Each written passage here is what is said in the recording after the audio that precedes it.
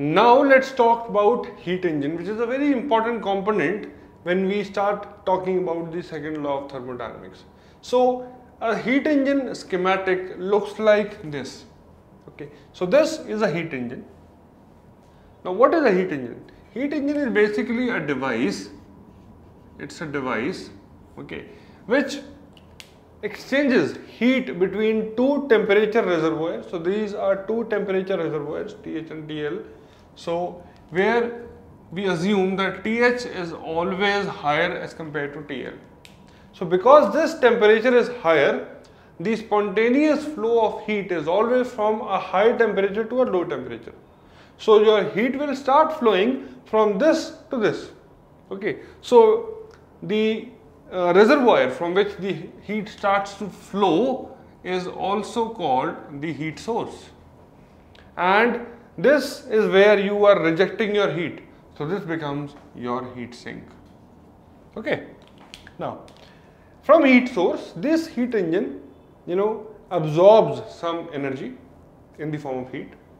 It utilizes some amount of that heat energy and gives out some work output, and whatever part is left which is not converted into work output is thrown out in the heat sink. Okay, so this is a very simplistic schematic of a heat engine. Okay, so if you talk about QH, this is the heat absorbed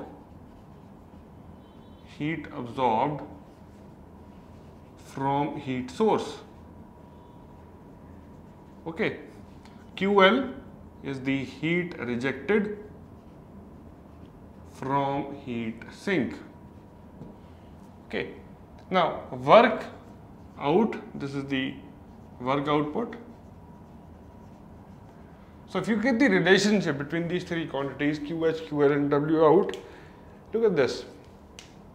This is the system that we will be discussing about. So this is the system. Okay, you have something coming into the system. So this is input to the system, and there are two things which are going out. This is going out and this is going out.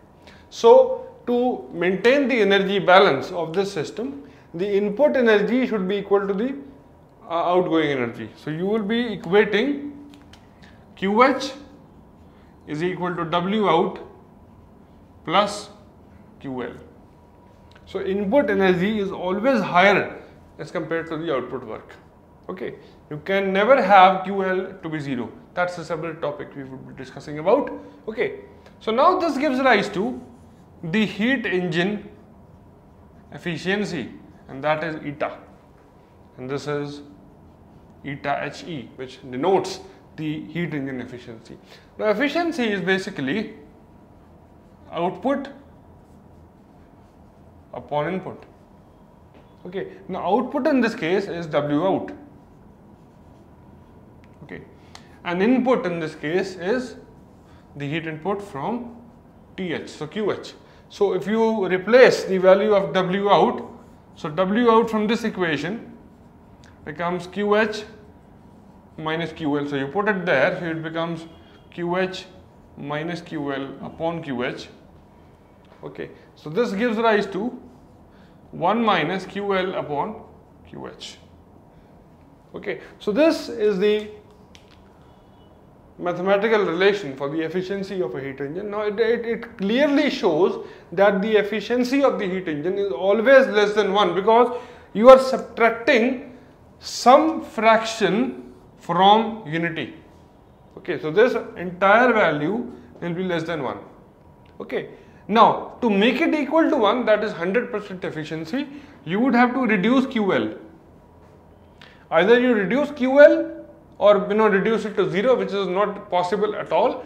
You can only possibly increase QH. Okay, so by increasing QH, then only you can increase your efficiency, which is close to 100%. To make it exactly equal to 100%, you will have to reduce QL to 0, which is not possible at all, because there are two things. Nothing in this world is efficient 100%. Secondly, this is heat, and heat is a low grade energy. Okay, so this low grade energy cannot fully convert into a high grade energy. So this is also one of the limitations. Okay, so this is a brief introduction on the topic of heat engine. I hope you understood this. Now let's move forward from heat engine and talk about a heat pump and a refrigerator.